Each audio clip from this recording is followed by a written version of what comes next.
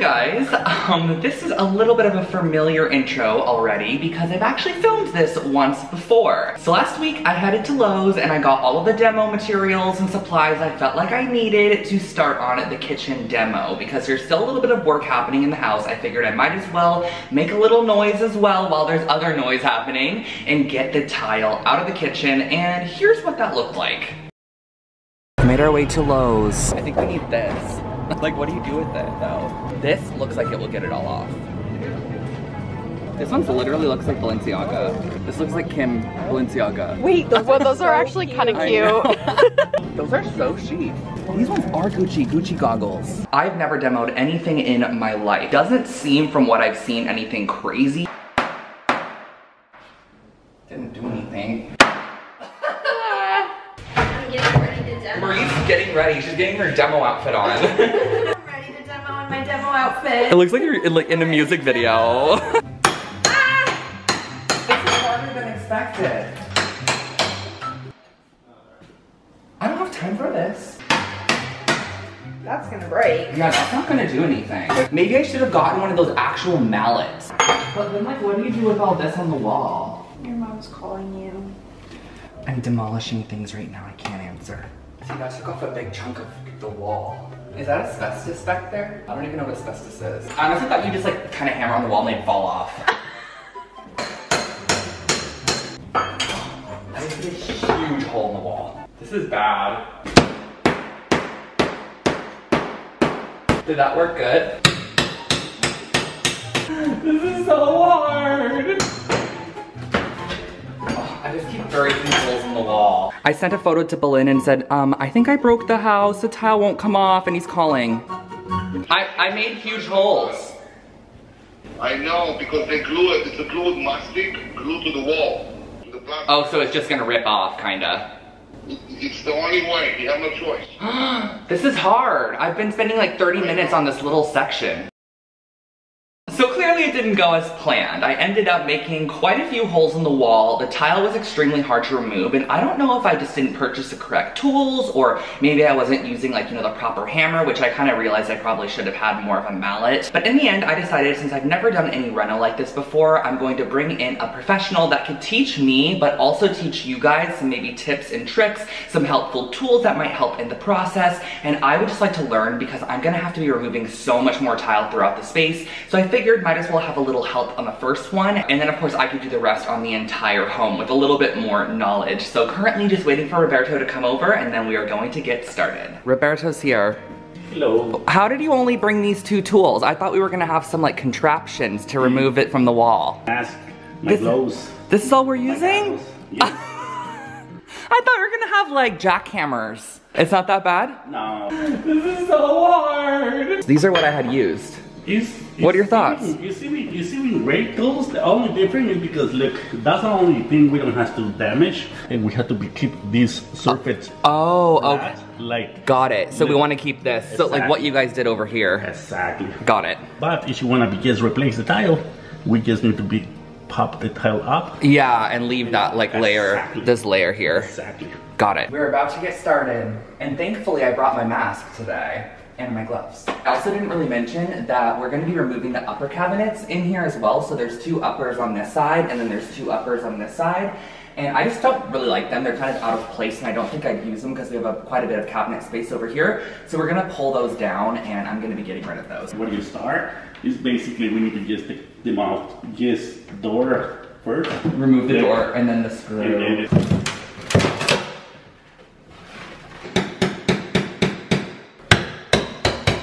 So I decided to remove the upper cabinets in the main kitchen area, and that's because I want to have some open shelving in this space, and I'd like to have more of an airy open design. Since I couldn't open up the walls completely, I decided that this would open up a little bit more of the space as well. So in that, we had to remove all the upper cabinets, which just basically requires using a crowbar to pop the cabinet off the wall. We got it. All right, that's the first one. All right, I'll put it in here. And yes, my friends, I really thought I was going to be able to give you some great information on how to remove this tile, but nope, we're just using exactly what I started with, a mallet and a crowbar.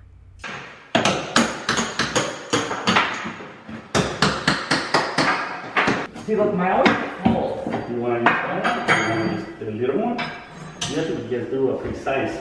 Yeah, maybe that's what I'm doing wrong. And it mainly was that I was doing that wrong. I wasn't as precise as I probably should have been, but something that we also found out a little bit later was that the drywall that I was actually working against was a bit older, and there was more of a sheetrock layer over on the opposite side, which is a bit more durable, so the drywall was kind of just crumbling. And at this point, I realized the drywall is gonna need repaired anyway, so I might as well make this easier on myself. This is a souvenir.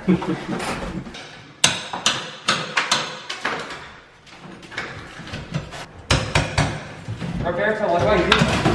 Oh, I got it. There. See, it seems like it always just like breaks in. Okay, at least it's not me.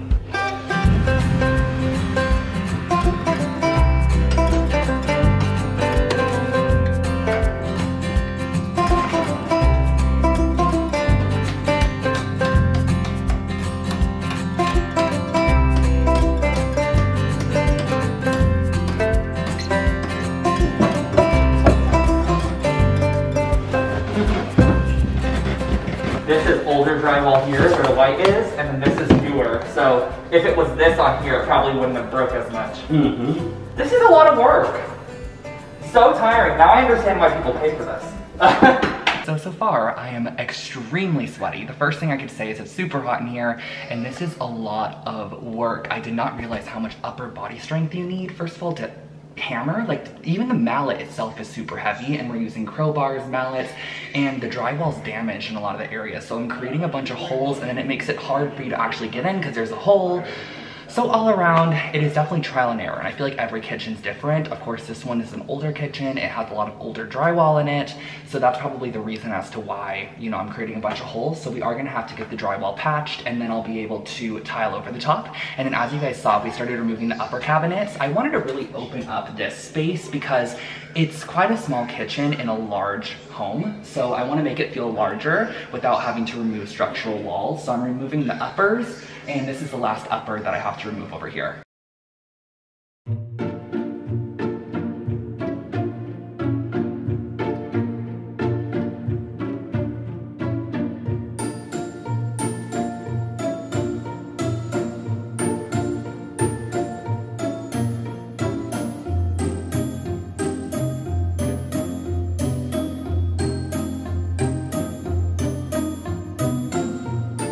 Roberto has left. He was here for like 2 hours and we got a majority done, but now I'm on my own, which is lovely. And I have to finish the rest of the kitchen and then the wall behind and then this entire wall over here, so let's get started.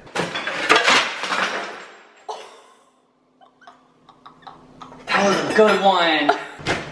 Woo! Got it.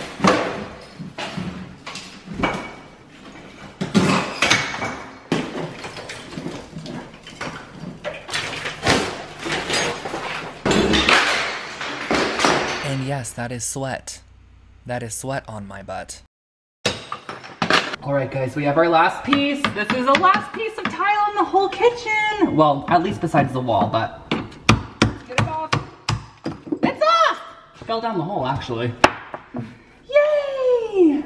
So this is what the demo kitchen looks like in the end. I know it looks absolutely insane at the moment, but basically what you guys are seeing is a lot of open drywall. We're exposing the framework, and that wasn't the original goal. Originally, I thought that we would be able to chip it off the top of the surface, kind of like what we did on this side. As you guys can see, this entire wall, really, we didn't puncture any holes in it at all, and the floor tile that was applied to the wall was just so much easier to remove. It kind of came off in large chunks, whereas for the smaller tiles, you needed to use a crowbar and kind of push against something to pry them off, and when you pushed against the drywall, it kind of collapsed inside unless you had a stud behind it. So that's why we have a lot of exposed drywall. So now basically what needs to happen is Belinda's team is going to come back in and re-drywall and just do brand new drywall all over this area or sheetrock, and that'll give us a nice smooth surface, which we can then go back in and tile. Just headed home because I had to take a shower, you guys, because look at how much I sweated, and I hope this isn't gross, but I have to share it. I didn't even know you could sweat through denim. For some reason, I thought it was like sweat proof, and clearly it's not. These are actually heavy at the moment. Like, listen.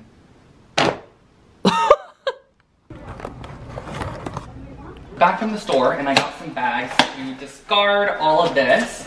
Now, I saw these on TikTok actually the other day, which came in handy, but these are basically like woven contractor bags, so they're heavier than your traditional bags. So if you need to haul out like material, you can do so. Let me open these. So here's what one of those bags looks like. Oh wow, they're actually really big. It's like a really big woven bag, essentially. So let's start getting rid of all the trash, but I'm gonna put on gloves and a mask first, just so the dust doesn't go everywhere.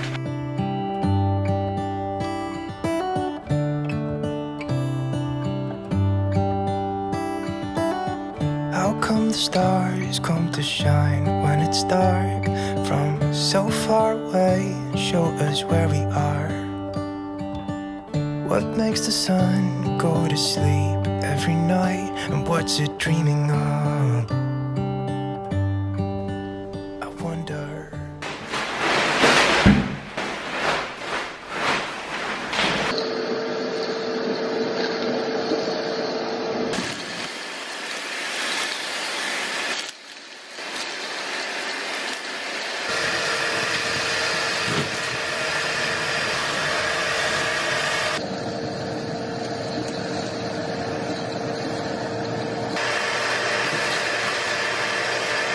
About 2 hours later, and the kitchen is clean. Look at this, guys. It looks so different already. It looks like I did a full gut job in here, but this is really removing all of the tile. They are gonna have to drywall patch all of those areas that the tile, of course, ripped the drywall off of, and then we'll be retiling over the top. Now, I have a ton of fun ideas for this kitchen, been brainstorming, and I am so excited. We also opened it up so much. So this is what that area looks like here, and then over here, this is what that area kind of looks like when you go around the corner. And then we have this demoed area as well, because I'm gonna be redoing the backsplash there. Countertops are gonna be redone as well, which is probably going to be the next step, because I actually ended up bringing the countertop guy over, but he told me that I needed to demo all of the tile before he could properly measure. That way we can see the actual spacing that we have.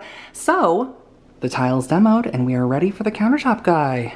I'm genuinely scared of the state that you're going to see me in throughout this house makeover journey, but just don't hold it against me, please.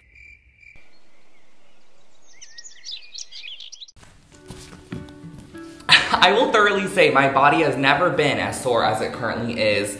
I'm over at the house this morning because, as you guys know, we finished up the kitchen demo, or at least removing all the tile. I still do have to remove the floor tile, but I'm hoping and I'm thinking that might be a little bit easier because they are larger, and I'm pretty sure there's like a special tool to get it up. I've seen it online before, but what I wanted to go over today was just a little bit more of the direction as to which I want to take the kitchen, because I believe the kitchen is going to be one of the first spaces I'm planning on making over, and that's because it's going to be a space that's going to be utilized quite often. Of course, this is going to be the main kitchen used in the home. Now, there is a second kitchen downstairs, which is going to stay. A lot of people are asking me if I'm keeping 2 kitchens in this entire house, and yes, I am, because the entire bottom floor is more so going to be like the Lone Fox headquarters in a sense, if that makes sense, and I might add people onto the team and such, so I want to have an area that I can expand in, and I already need a lot more space in general. So I actually want to start with the upstairs kitchen first, and I pulled up my mood board here. Exciting, guys. We got internet at the house, which is really great, and it was fiber as well, which is the best. I've slowly been creating little boards like this for every single room and just adding things as I go, but this is using a site called MacLeod, and this is sponsored in absolutely zero way, but I thought it could be maybe a little bit helpful for you guys, so I wanted to share a little bit of the kitchen direction. So in this board here, I have 3 images right here, and this is kind of the color palette and tone that I kind of want to go for a bit in terms of cabinetry. So I love these wood cabinets, but we already do have cabinets in the kitchen space. Now, I'm not gonna go in and install walnut wood cabinets as much as I would love to. It would be quite expensive. So I'm thinking of doing like a dark brown paint to kind of resemble the look of one of these. I just love the dark cabinetry contrasted with the like creamy, lighter cabinetry. And I think that's something I wanna play around with, is maybe doing the darker cabinetry in the main kitchen area, and then maybe doing the creamier cabinetry in the butler pantry section. And then over on the right side here, we have some some flooring options. Now, if you guys remember in my past video, we went to Country Floors, and I actually saw these terracotta styles here, which I think are really great, are decently priced for terracotta. Now, this one was the one that I ideally wanted. I love this flooring. Something about it is just so moody. I thought it would be such a great base to kind of mix with some of our other photos over here. But this flooring is so expensive. I can't even tell you guys the pricing of it. I emailed and asked for a quote on it, and I can't even let you guys know, but it's over $100 a square foot, which is absolutely crazy, but it's so pretty. It's all handmade, which is definitely why. I thought that the placement of these bricks was really nice, and I love how they utilized it in the kitchen. I just really love that really raw look in a kitchen, like using brick or terracotta or natural stone, and just making it almost feel like an outdoor, indoor environment in the kitchen space. That's something that I absolutely love. So this was another option over here from Bedrosians, which is a lot more of an affordable option, but it's more uniform, and so I'm not loving that. I kind of want something a bit more organic. So I'm leaning more towards the terracotta, but I'm still not entirely sure because our kitchen is really going to be dictated on the countertops, and that is something we are conquering next, guys. Within probably the next 2 videos or so, we are going to be purchasing the slabs for the countertops, and that's going to be able to give me a bunch more direction, because once I have actual photos of the slabs, I could pop those in my little Mila note here. But once we do have the slabs, that's going to give us a lot more direction, because I'm really letting the marble slabs in this particular kitchen space determine a lot of the other selections and colors that we do utilize.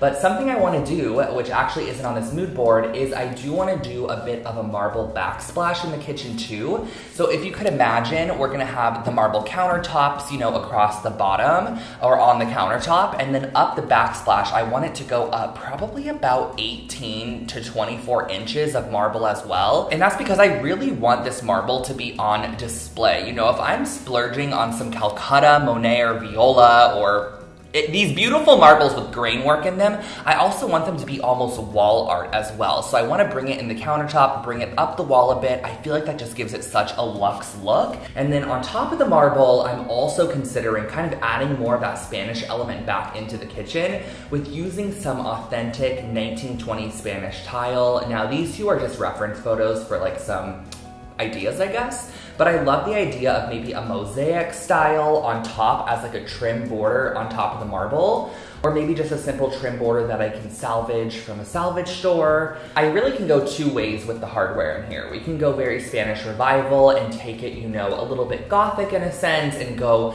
black hammered iron with kind of those like scroll work details on the ends. Or we can bring it a little bit more transitional and kind of a little bit more modern as well, but keep that Spanish flair and style with the terracotta, because it is going to be one of the first spaces that we're working on in the home. And I will say too that spaces are going to be worked on simultaneously, and that's just because when you have a house and you need flooring or wall tile or a new oven or anything like that, it takes a very, very long time. Normally when I'm doing these rental-friendly makeovers, I can go on Amazon and get a 2-day shipped floor tile, you know, peel and stick for an apartment. In my case, I need about 8 to 10 weeks to get the floor tile for like the bathroom or the kitchen. So there is going to be some bouncing back and forth here and there, but I think it's going to be really fun, and I'm trying my best to make sure that I'm editing it in a way that makes it really kind of fluid for you guys and makes sense as well. So I hope that you enjoyed this video and it gave you a bit more of a direction as to where we're going for the kitchen space. Now I cannot wait for our next one, new video coming this Sunday. And guys, don't forget to also follow me over on Instagram and TikTok, because I post so much more over there, which are both Lone Fox Home. I'll put them on the screen for you guys. I finally got a pumpkin coffee, my first one of the season. I will say Dunkin's though tastes a little bit like a pumpkin candle, but I can deal with this, okay. I'll catch you guys in my next one. Bye!